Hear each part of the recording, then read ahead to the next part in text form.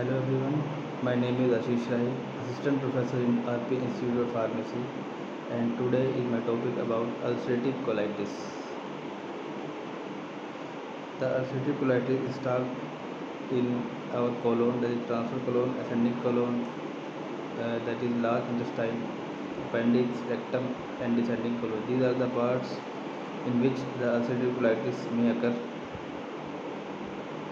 And introduction: it is an inflammatory bowel disease that causes inflammation and ulcers in the digestive tract. It affects the innermost lining of large intestine and rectum. It can be debilitating and sometimes lead to the life-threatening complications. It has no known cure and treatment, but can be reduced by signs and symptoms of the disease and bring about long-term remission. It is an inflammatory bowel disease which causes irritation, inflammation, and ulcers in the lining large intestine. There is no cure, and people usually have symptoms off and on for life. But the right treatments can help to keep a handle on the disease, and patient can live a long life after their control over ulcerative colitis.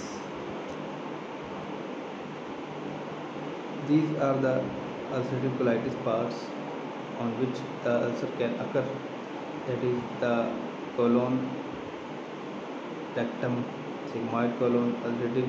These are in the lower section. You can see the ulcerative surface on the colon wall, and there is a continuous inflammation right below rectum.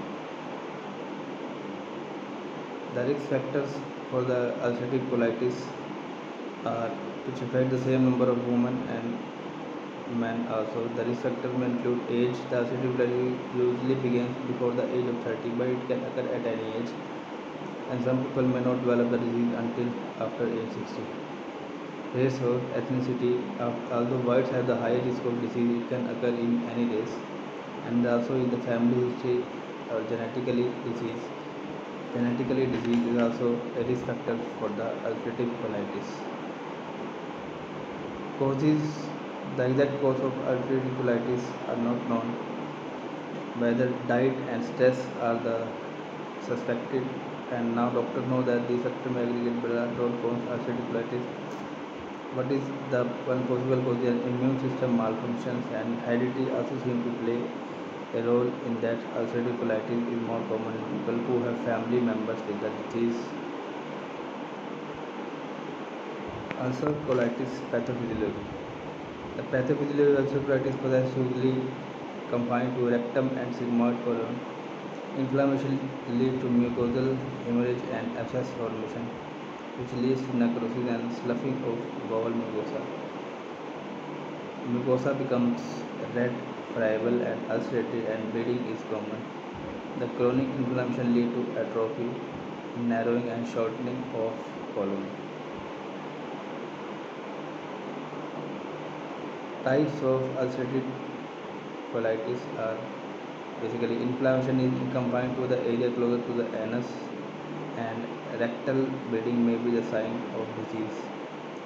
Proctosigmoiditis is the inflammation below the rectum and sigmoid colon, the lower end of the colon.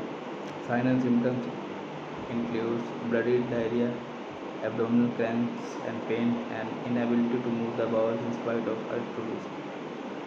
Left-sided colitis is the extended from the rectum through the sigmoid and descending colon. Signs and symptoms include bloody diarrhea, abdominal cramping, and pain on the left side, and urgency to defecate. Pancreatitis, it affects the entire colon and causes about bloody diarrhea that may be severe abdominal cramps and pain, fatigue, and significant weight loss. You can see the types of ulcerative colitis. That is, first is proctitis, in which only the rectal area, near rectal area is affected, and the proctosigmoids, you can see the upper hand of the rectal area, sigmoid colon, and the distal colitis is slightly large part on the sigmoid colon, and the extensive colitis is approximately all area of large intestine except the right side, and the pancreatitis is the severe ulcerative colitis, in which all area of large intestine got affected. So these are the causes, types and pathophysiology of ulcerative colitis. Thank you.